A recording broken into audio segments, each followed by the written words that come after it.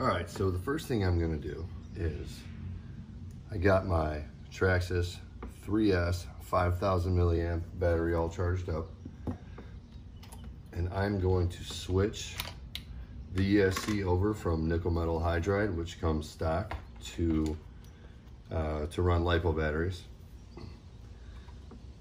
The way you do that is put your battery in, connect it, turn your remote on, turn on your ESC, hold down the power button, you'll see it turn red, and then it'll flash one time. Take your finger off and the light will turn green, and you know you're in LiPo mode. You can test it. You can see it's running. Everything's good. Let's get this baby on the road.